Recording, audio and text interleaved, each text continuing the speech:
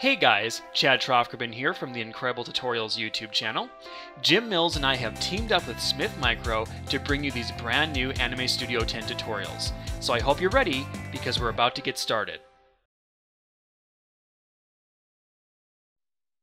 In Anime Studio, you can easily import poser scenes into your project files.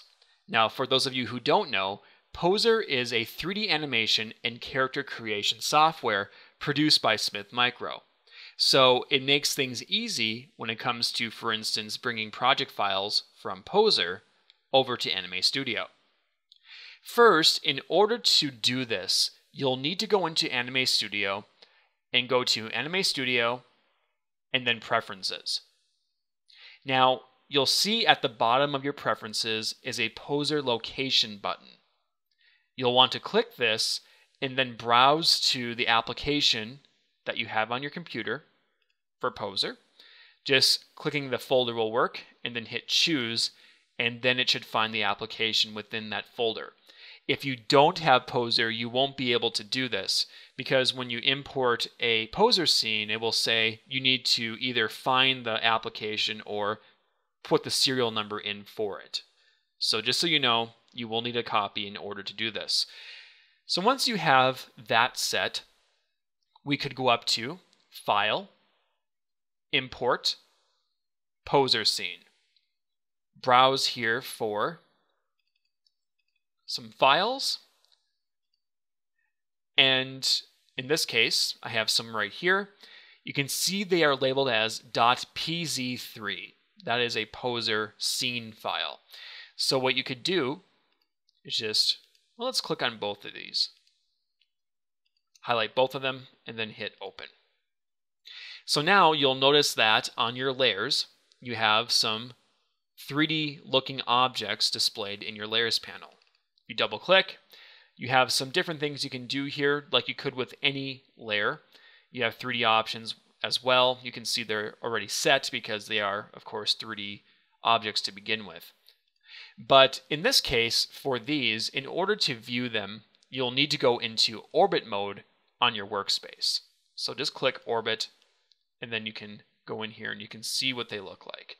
Now, this will vary from object to object. In this case, this is just how this one works.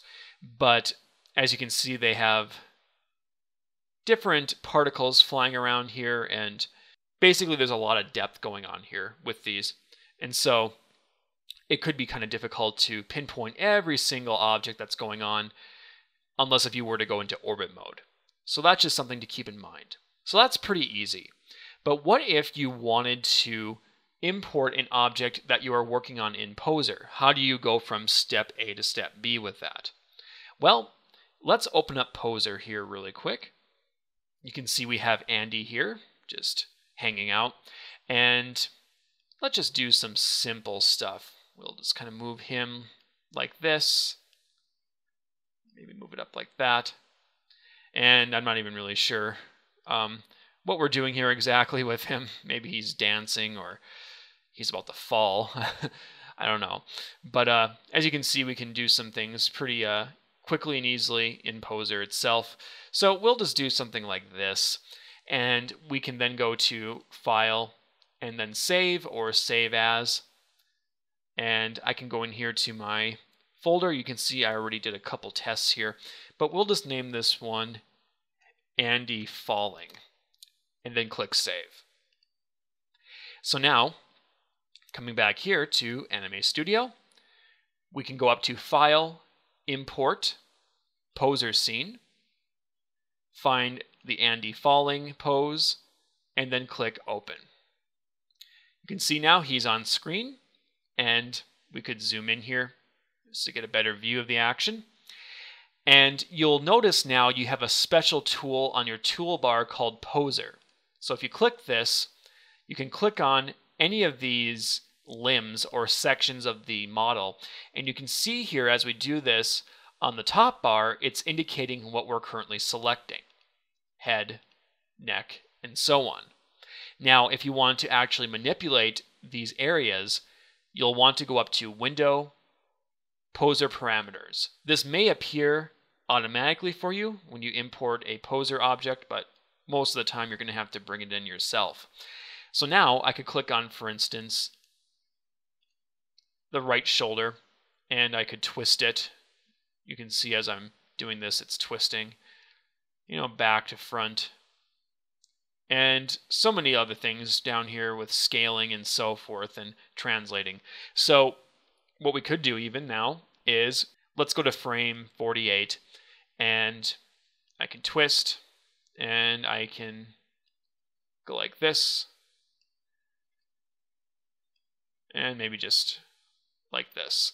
So I could page back, and you can see now it animates out. So it's really nice because it works similar to how you would animate out anything in Anime Studio. You just kind of go into the timeline, you just start placing down your keyframes, and before you know it, you have movement. So working with Poser is pretty simple, and it can be really powerful and add a lot to your animations in Anime Studio. If you'd like more information on Anime Studio, please visit the official Anime Studio website at anime.smithmicro.com. Thanks for watching, guys, and we will see you next time.